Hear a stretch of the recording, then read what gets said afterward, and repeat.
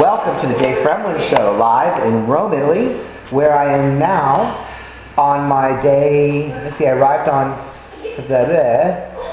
Friday, and it's now Wednesday, and I am at the home of my good friend Rachel Atwood. Where are you, honey? And we are doing the most amazing thing.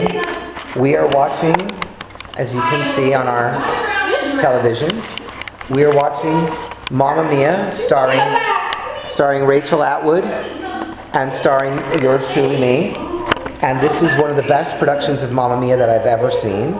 And I'm not just bragging, but it is quite good.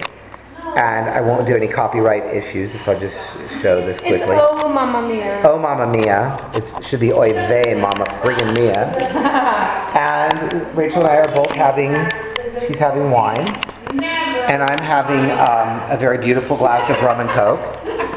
And so we should fast forward it to soon, right? No, we'll just do, this is a short segment. Please support. We'll do a longer one later. We'll do longer later, and when Alessandro gets home, and we can do a show of my teeth getting done. You should are you do that. doing this kind of shit? Yeah, I tried to. Rachel is one of my most amazing friends. We met at the rehearsal, at the audition for Mamma Mia. And you want me to tell the story? Yeah, tell.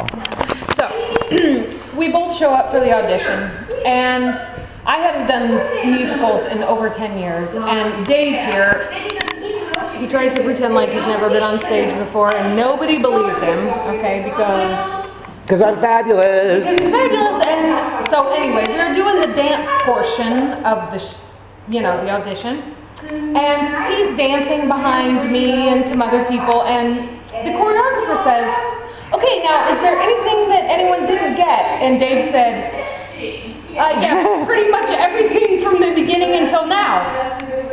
And me and my friend said, "We gotta be friends with this guy. Right. He's fucking funny." So. Thank you, Rachel. You're welcome. Rachel's fun, and I'm glad I'm at her house tonight. So that is the end of segment 1. Please support my sponsors, and we will tune back into the Dave Fremland Show live in Rome after brief commercial interruption.